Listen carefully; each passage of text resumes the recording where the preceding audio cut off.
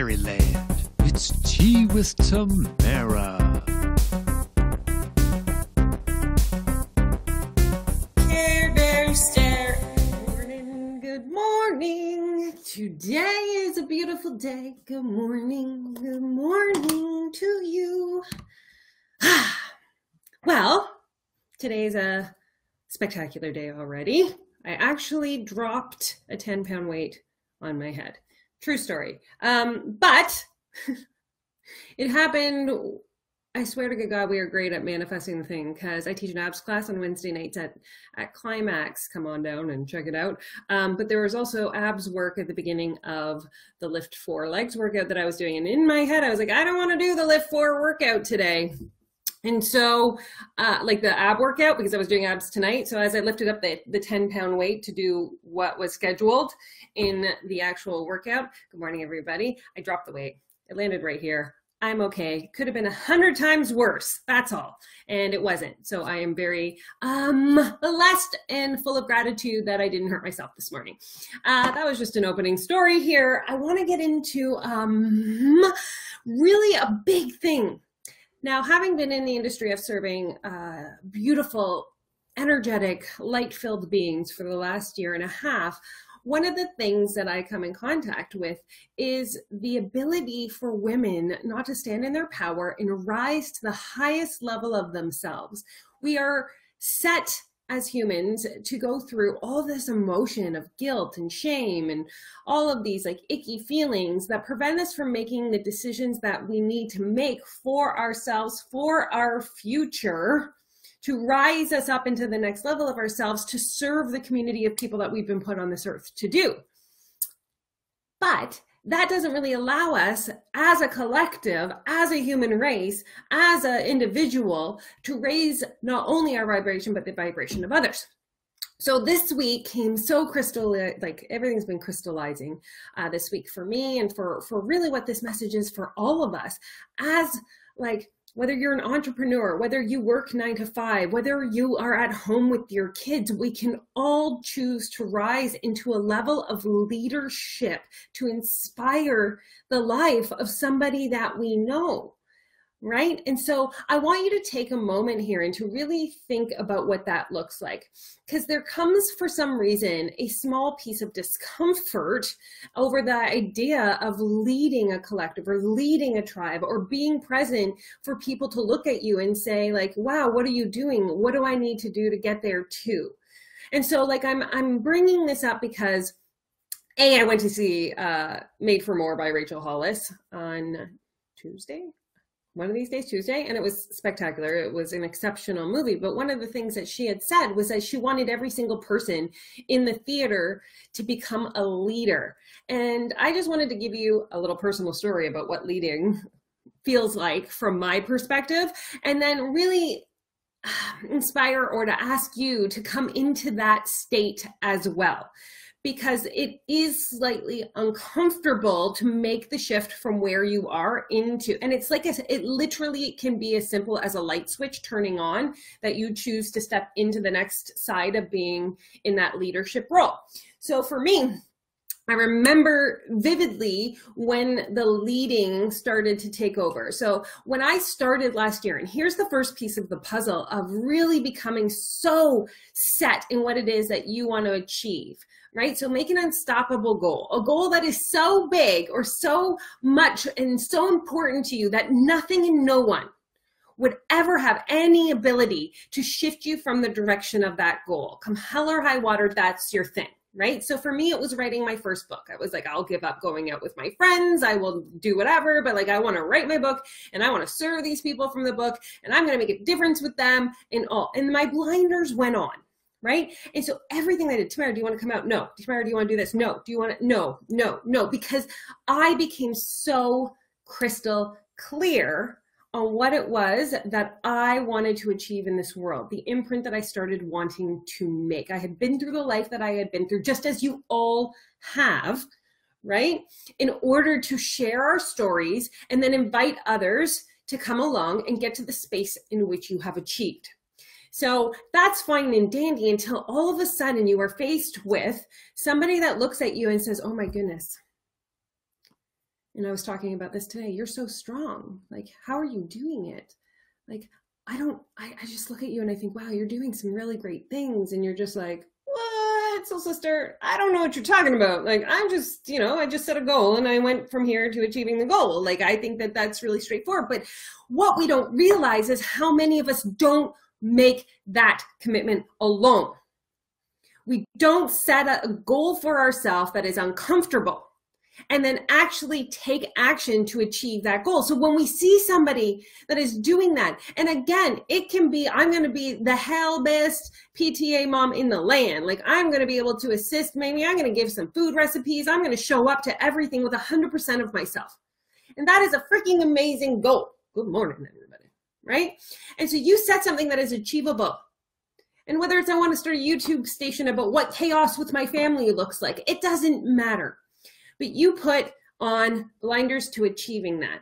And then there comes a space where you get to be the person people go to. And so I'm going to give you an example of, we research, we feel the need, that's a solar plexus thing, to think that we need more. So I'm going to look at YouTube videos. I'm going to, read more books. I'm going to show up and read, I'm going to listen to the podcast, and I'm going to do all of these, which of course you do because they're amazing. And I love all of those things because it's constant learning. But what if there was a switch in which you started creating those things? That's what I mean by rising. That's what I mean by leading, is instead of turning to others as the means to learn, you become the person that others start to look to in order to solve a problem. And we all have that capacity. There is not a single person watching this video who doesn't have within them a leading part of themselves, something they have been through or something that they're really good at that they can share and help somebody else who is looking to achieve that thing. And so there's this discomfort that I felt last year. And if you follow me on Facebook, you know that I was just like, oh, I feel like I'm not fitting in. I'm not getting along with everybody. I'm missing, like, you know what I mean? Like, I don't have time to spend time with all of the people and like all the things. And like, am I a bad person? And I started to feel guilt about the fact that I couldn't do it all. I couldn't go out to all the dinners or the parties or the get-togethers or every invitation that I was getting, whether it was from people that I was working with or from my family or anything, because I was so focused on serving.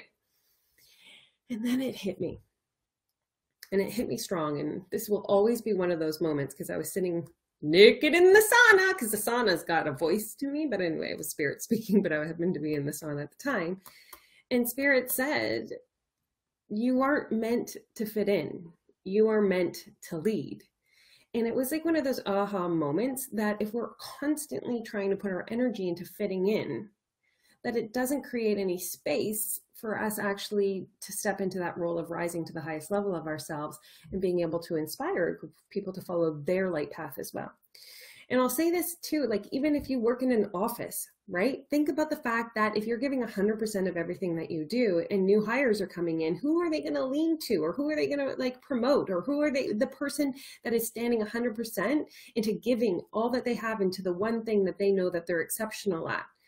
Right? So this is universal. This is not just about being a businesswoman or an entrepreneur. It's about standing in your light, and come hell or high water, you do not choose not to shine it no matter what is happening. And then you offer support for those who look to you and say, help me get to where you are. I think you are strong and wonderful and amazing. And now I want to do the same thing. Right? And here's a piece of the puzzle. You guys look at this and you can see me on Facebook and you can see, you don't see me crying this week, right? You don't know that sometimes being a leader feels lonely or uncomfortable, or you think, oh my God, how am I going to show up every day and serve? Or how am I going to be able to create new content, or how, and that's when we get into our head, and that doesn't exist. Because if you show up with love in your heart, with the intention of making a difference and sharing and just being in that space of that love light for others, and we detach from the outcome of what that love life looks like if you can actually physically detach from the outcome and just know that you are showing up in that moment, in that day, to put out or to be present or to do whatever it is with 100% of your love, guys, that's all it takes. That is all. They don't put expectations or boundaries or thoughts or, you know, outcomes onto what that love light. You know, if you get an inspiration to create a video or get up on a live, do it. Don't think later I'll do it. Do it now. Don't like, that inspiration is the most powerful thing that we have. Right? If you're getting that calling or that urge or that inkling, show up for that. Be present for it. Love the shit out of it. And then send that love out into the world. Like, ooh, I once worked with somebody who had notebooks and notebooks of those intuition ideas that she got that she never was taking action on. What? All that lost and like that, right? Just be the person who just does the thing right away. Like, oh, I feel like I want to put a dance party up on, you know, Facebook. So I'm going to like get my dance party on up on Facebook because that inspired somebody to have a smile and to get up and do a dance party for themselves. Don't think that it didn't. Small things make the biggest changes in the lives of those that are watching. And the other thing that I'm going to say is really, I have, you see what I'm doing, you see how far and how, like, exception books and all of these things, but I can promise you the one thing that I have done that I have never gone without is energetically aligning with somebody who is doing what I wanted to be doing. So for the last 3 years, I have always had a mentor, you guys, always. And I will never go with, I went 3 months without one.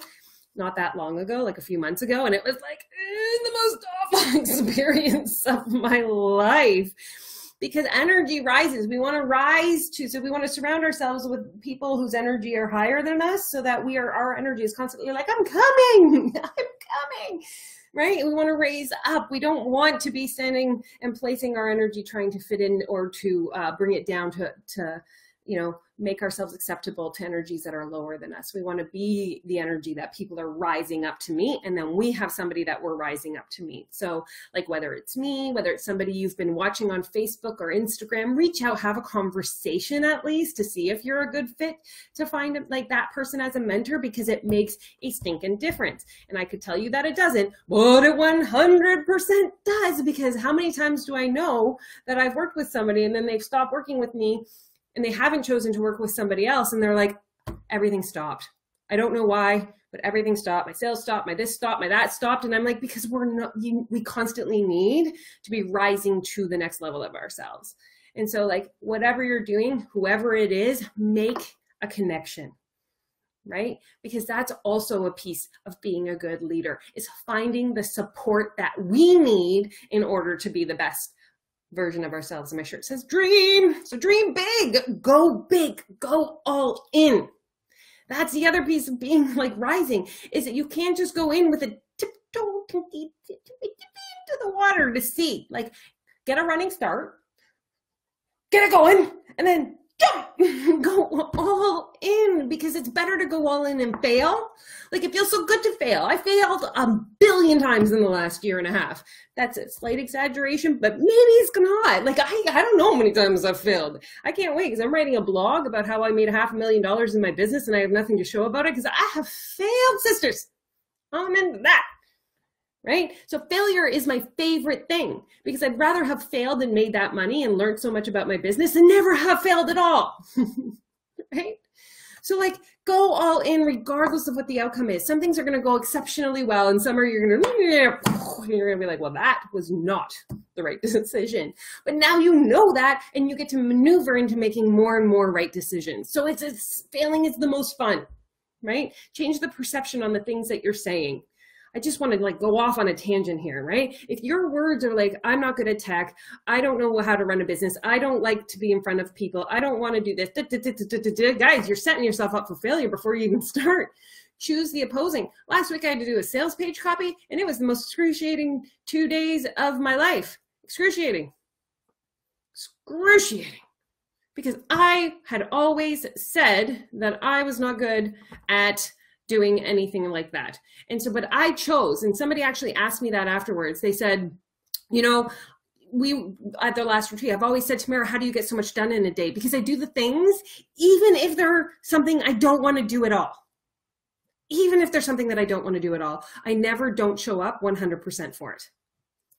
right? And so I spent 2 days without stopping. It took me, I don't know, like 8 1-hour sessions to finish the copy for the Chakra Business Academy. Now I've built a business that has been successful without having a sales page for the Chakra Business Academy, right, guys? So like, I'm not saying this is something that you need to do. I'm just saying that when you do it, go all in on it 100%.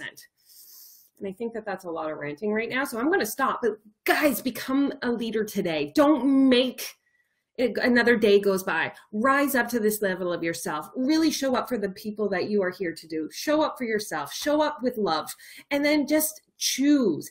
Turn that switch on. If somebody asks you, yes, you are that person that somebody can ask. You are that strong. You are that full of grace. You are that amazing. And so don't say, why are they looking at me and saying these things and wanting to know this information? Rise up into the energy of being that person.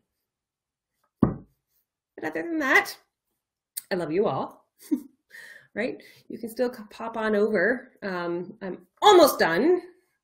The 7-day chakra series in Tamaraisms. It's a Facebook page. It's a closed group. If you want to go deeper into the energy of your business and how to transform it, Tamaraisms to rock your energy and transform your business. I'll put the link in the chat box here. But guys, I love you. I love you. I love you. I think you are all, every single one of you, the most capable, amazing leader in the land. So rise up to that energy today. Care Bear stare of love from me to you. Mwah.